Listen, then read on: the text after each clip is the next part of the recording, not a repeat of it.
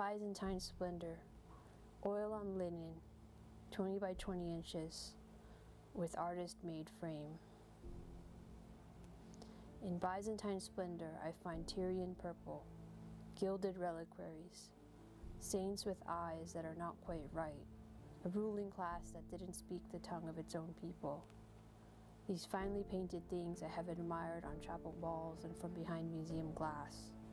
Echoes of history blend together like the bands in a suminagashi pattern, overlapping until their origins become indiscernible. I view painting as a vehicle for the exploration of human psychology. There is a riddle in every art material. You must figure out how to compress nature into a very narrow space of color and reflection.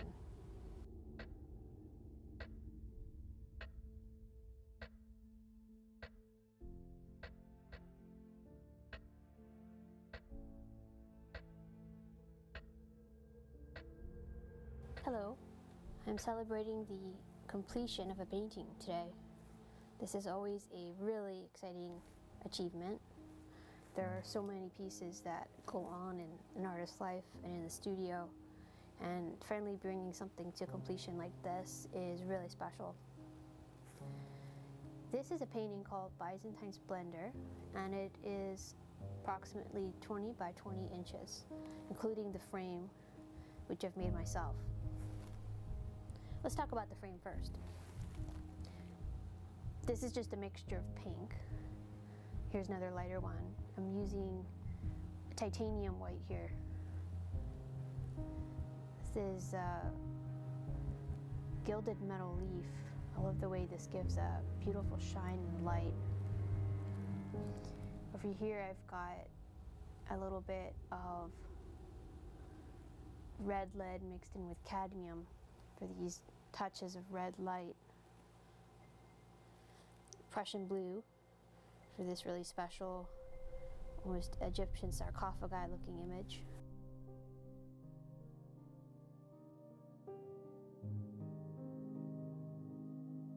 Chromium oxide green on some of the corners here, and some more beautiful hues taken from the painting itself.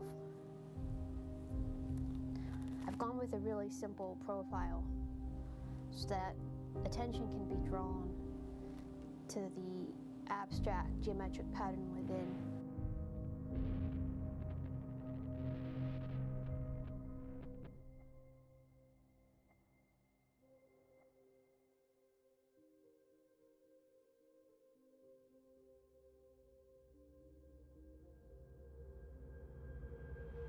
I'm inspired here by Art Nouveau, as well as ancient Greek and Egyptian paintings on sarcophagi. It was quite common to see fine portraits like this, for example, made on linen and placed on top of the sarcophagi.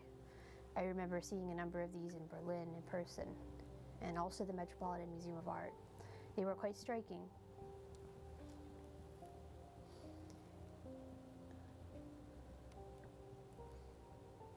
This is another very common Greek molding here. I love to use this to kind of tie my work back to classical antiquity. It also makes it easier to pick the painting up when you're transporting it, especially with bigger paintings.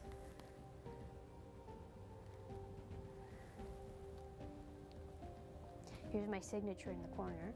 It says T.O. and my little rectangular chop. I tend to put my signatures in the corners, and they're not necessarily always on the left bottom corner. They do move around a bit, but in this case I thought that this corner was just the most open and blended the nicest with this kind of vermilion touch of red, which does match the lips and takes us into the portrait. One of the most striking features of the portrait, I believe, are the eyes.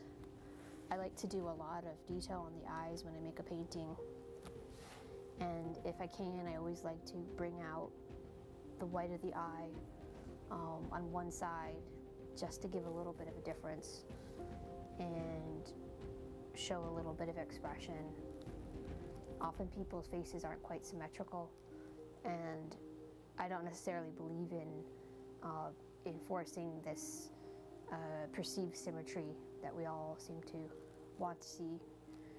I think it does flatten personality out a little bit, so I don't do that in my work that often. There's some lovely silk bonnet detailing around the sides with flowers, and I just love painting ivory, especially anything with a satin sheen. It has a way of reflecting color from the picture all around, and you can tell that this piece was made in natural light because there's a lot of blue highlights seen throughout the ribbons as well as the skin tones, such as here on the side of the face, the chin, on the sides of the ribbons, and the background itself.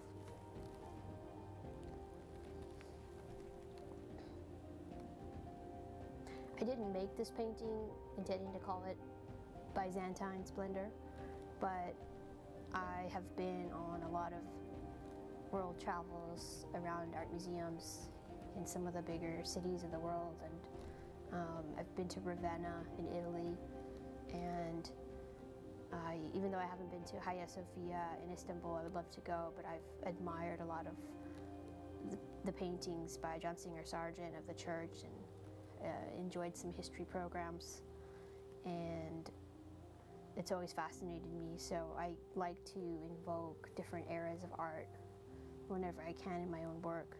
It's not even so much of a choice, it's just something that happens by accident.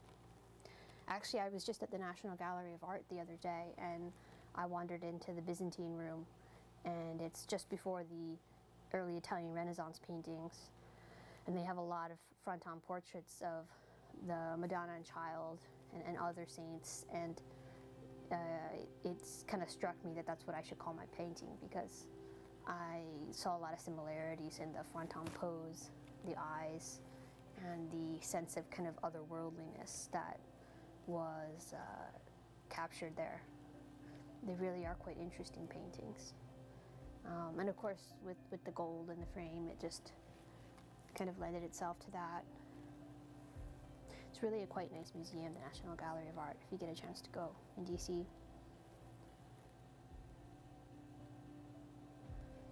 So there you go. This is done. An ironic story to tell about this painting. It was actually destined for a 12 by 12 show, is what they call it, and that would have been the original dimensions of this panel. This is a dye bond panel, and it is covered with a linen, a very smooth portrait weave linen, just like those Fayum portraits in the sarcophagi.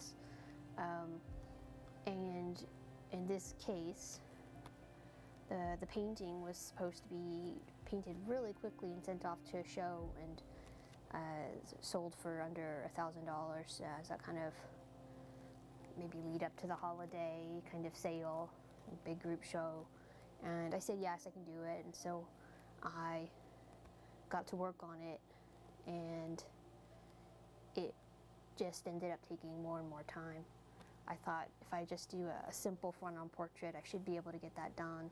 And lately my work's been taking on a new phase where I'm going back to some of my earlier roots from the academic kind of atelier painting world, and I'm starting to do a lot more blending and a lot more layering and trying to push the skill level forward. So of course this took a lot of time, and I took breaks in between each layer, and I did a lot of glazing and texture work, and I didn't want it to look like a sketch. I wanted it to look like it was something that had been worked on and was a very fine thing.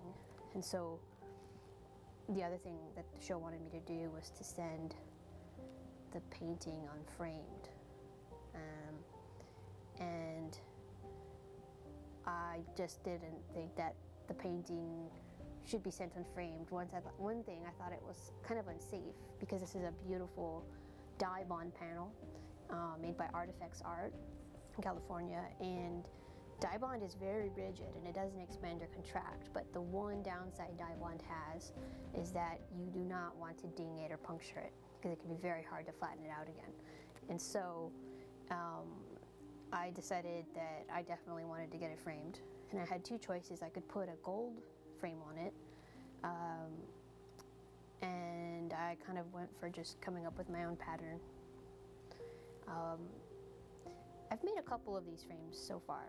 They are inspired by, as I said before, Art Nouveau, Greek, Egyptian sarcophagi and wall paintings, but they are also inspired by contemporary art. A couple years ago, I was teaching a workshop in Princeton, and I was staying at the Nassau Inn, and I received a nice giant book of Barnett Newman because it was my birthday. And I remember sitting beside this beautiful fireplace in the inn with a cup of tea on a nice red leather couch, reading two books. I had a giant book of Hieronymus Bosch. Actually, it wasn't Hieronymus Bosch. It was close. It was Peter Bruegel. So it was a new big book of Peter Bruegel. And then on the other side, I had a Barnett Newman book. These were both huge coffee table books, and I just loved the juxtaposition, how different they were. And I was really happy to be just sitting there and imbibing art and tea in between teaching a workshop. It was a great time, and yeah, I'm kind of curious, Rothko as well. I'm curious about paintings by Mark Rothko and Barnett Newman, just these kinds of almost this could be a painting of one of theirs, just two or three abstract shapes. And I liked this idea of just taking up a whole canvas to just balance two colors, and I decided to do that in my frames. So those are a few of the inspirations I can think of. There's probably a lot more. It's hard to see where art comes from, but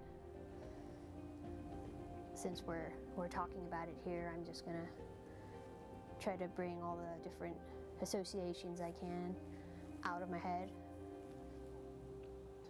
So yeah, I'm quite happy with this piece. I love the rendering on the portrait. I think I'm definitely going to be doing more of that, and I definitely credit a lot of that to the smooth surface that I was working on. It's possible to do this on a rougher weave canvas, but not easy, whereas a very fine panel like this gives you a lot of